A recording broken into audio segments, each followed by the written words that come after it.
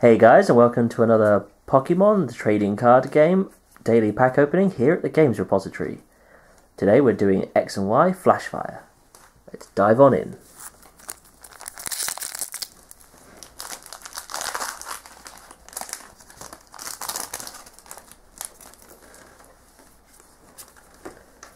First up we have Seedot. It's a 50 health grass type Pokemon with a retreat cost of 1 normal, weak to fire. Call for family, 1 normal energy, search your deck for a basic Pokemon and put it onto your bench. Shuffle your deck afterward. Not a bad little card, particularly useful for bringing up a small army onto your bench and thinning your deck a little bit. Not a bad little guy. Next up, Sneasel. This is a 60 health dark type Pokemon that we've seen in another pack. Not a bad little guy. Quite efficient abilities, particularly its Icy Wind, which puts your opponent's Pokemon to sleep without a coin toss. Next up, Ponyta.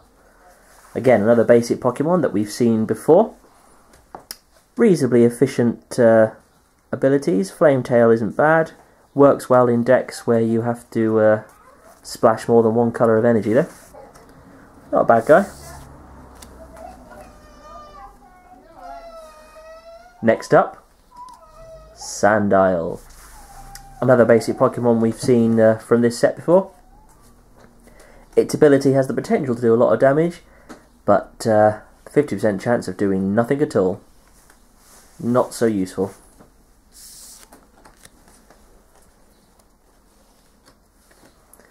Next we have Weasel.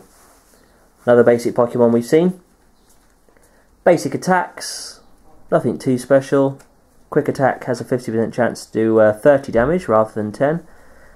Not bad for 2 energy, but not great having to take a chance.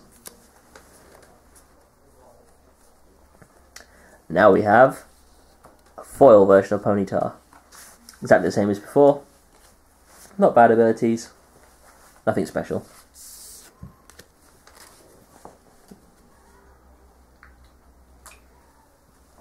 Here we have Druddigon.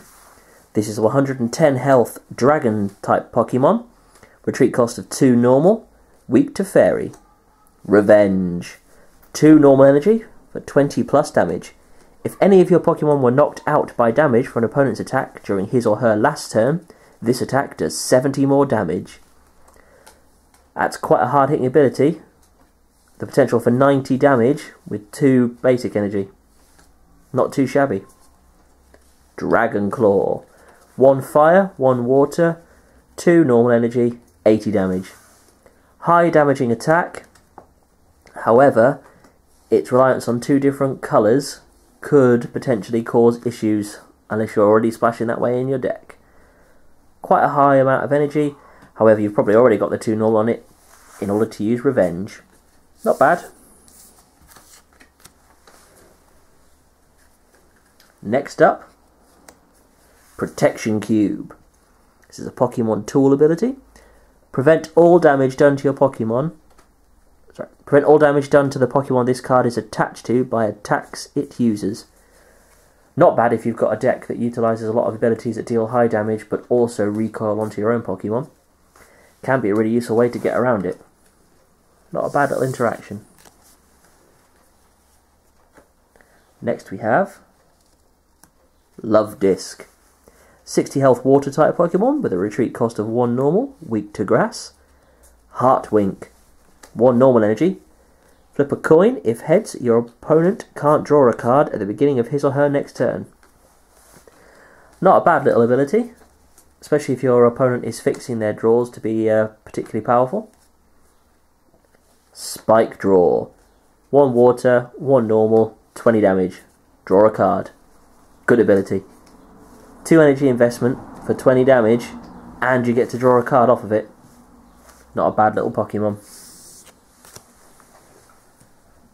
Next up, Pokemon Fan Club. Search your deck for up to 2 basic Pokemon, reveal them, and put them into your hand. Shuffle your deck afterwards. Good card. Deck thinning, while also setting up your bench for before your opponent can hopefully get their set up. Not bad. From this pack, I think I'm quite a fan of the Love Disc, mostly for its spike draw ability. Damage and drawing a card, always fun for me. Until next time, guys, enjoy.